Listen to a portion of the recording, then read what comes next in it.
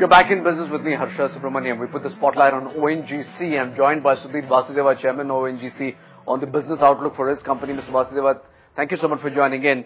Let me start by this whole debate about export parity pricing. The oil ministry is in principle agreed to reviewing the finance ministry's contention on export parity pricing. What, to your mind, is the ramification of this move?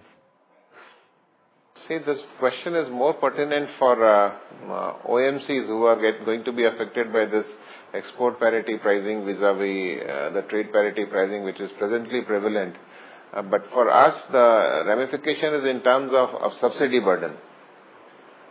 What is being reported in the media is that in case this export parity pricing is applied, the burden of subsidy would come down as far as the government is concerned. But in case the OMCs are affected, maybe the upstream companies would be asked to compensate for that. So that's our worry. Sure. We've seen oil marketing companies pretty much increase prices regularly. You bear the lion's share of that burden, Mr. Vasudev. How much will it be right now, and how do you see that reducing going forward? See, I understand today the under recovery in diesel is slightly less than 4 rupees. It is about 3 rupees 70 paise. So it will take about, at a rate of 40 to 50 paise, it will take about 8 to 9 months for this to be completely removed from this. But the worry is the way it is being reported that the next year's calculation of recovery or under recovery is of the order of 80,000 crores.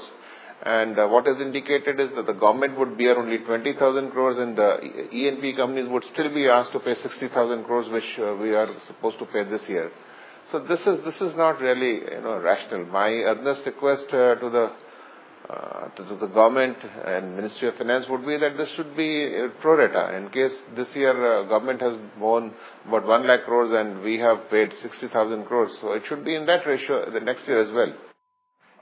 Point taken, Mr. Bhargav. What you understand that you're in conversation with Shell to sell some of your stake in your deep water blocks. Could you give us an update? Is this the beginning of a strategic relationship that you intend to have with Shell?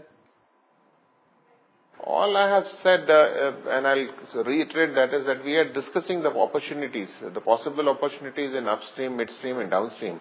We have not talked per se about sale of stakes to any companies. But I mean, if it comes to that stage, I mean, I have always maintained that in case of deep water, what we are looking for is a technology. I mean, so that we go up on the learning curve faster. But I mean, if this kind of technology is not available for sale and somebody wants to put his good money along with us, why not? I mean, if this will mitigate risk for us, all the more.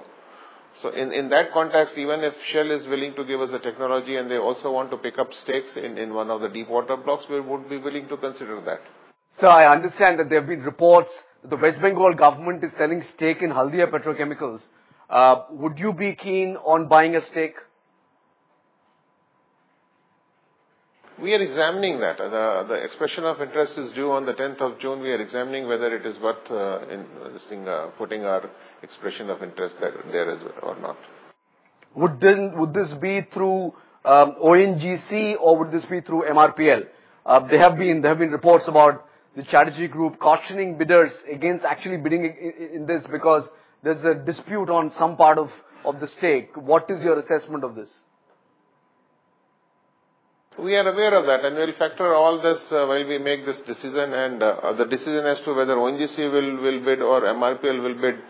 I mean, all that is inconsequential at this stage. I mean, we are one group of companies, so I mean that decision we can take as and when there is some clarity on whether we are going to bid and whether we are successful in that bid or not. Okay. We also have learned that you are looking at bidding for the Mozambique gas field, Mr. Vasudev, which is supposed to be extremely rich in reserves.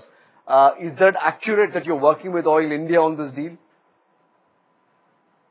Yes, we have bid for this 20% stake, which is 10% of Anadarko and 10% of Videocon, which they want to divest. Yes, I mean, I would not like to divulge anything more at this stage because of confidentiality of the matter. Sure. A word about gas pricing. The Rangarajan Committee is expected to revise gas prices upwards from the $4.2 that you're currently selling at. Are you expecting a significant increase? Do you have any ballpark numbers with which you're working? Any increase in price is good for the producers. Today we are producing about 65 million cubic meter of gas per day, and predominantly our gas is APM gas, and we are only getting $4.2 per million BTU. And this gas, like it is coming from all these oil fields, if the oil production is falling, the associated gas production also will fall.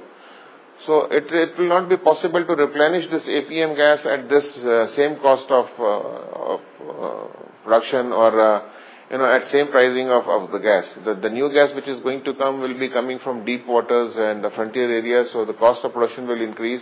Even for us to make any capex plans or to invest funds into this, we'll have to see. Unless until we have increased gas prices, the projects will not become viable. So the more the price, the better it is for producers, but we understand the sensitivities which are there as regards the power tariff going up or the subsidy for fertilizer going up. Sure. So we are just waiting with bated breath. One final question, Mr. Vasudeva. With all these plans in the pipeline in terms of acquisitions, or are you planning to raise capital in some form this fiscal? Yes. Today we have some surplus and reserves as far as ONGC group is concerned. But if we give this loan to OVL, let's say, they bought this equity of Azerbaijan, that the interest cost would be more in case we give this loan to OVL. The rupee loan, interest would be more. So therefore, they went to the market and they have they've sold the bonds for 5 years tenure and 10 years tenure and raised $800 million. And similarly now, if we are successful in this Mozambique or if the other islands which are there in the fire, if we succeed in that, we'll have to go to the debt market and raise the debts, and we'll see how to invest the balance surplus and reserves in the country as far as ONGC is concerned. All right, sir, we'll leave it there. Many thanks for joining us with your views. That was the chairman of ONGC talking about his business outlook.